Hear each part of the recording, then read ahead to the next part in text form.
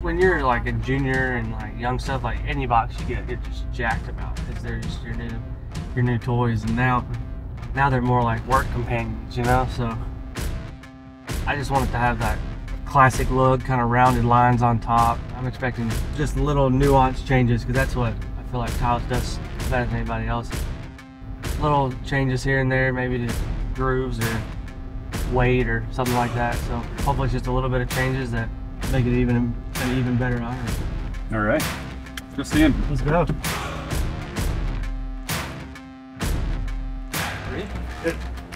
Ready for a new toy? It's closed, yeah. Right.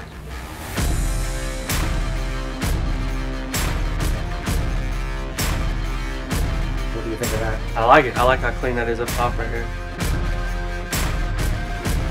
Let's go. You ready? Full set.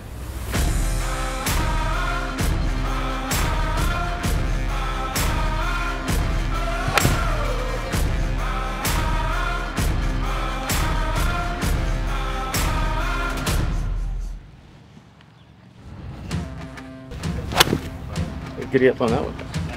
That was nice.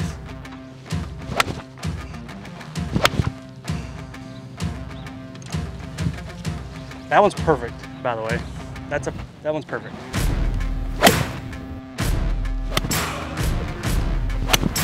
It's like a real window up. It definitely gets up in the air a little bit more.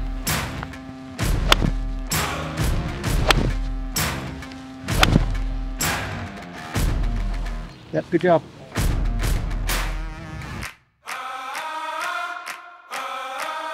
That goes up to 101, that shot. That was really good. That's super nice.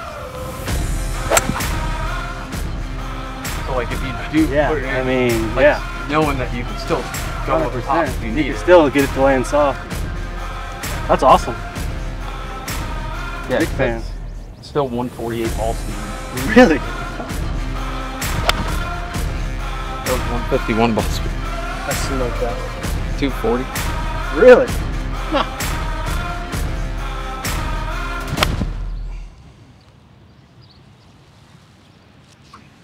I'm serious. That 6-iron might be the best club I've ever hit in my whole life. I may just lay up to 6-iron. Yeah. I'm trying to leave myself 6-iron. Yeah, Mitch, what are we doing here? I'm just gonna hit that 6-iron. Yeah. Like that one. Like that one.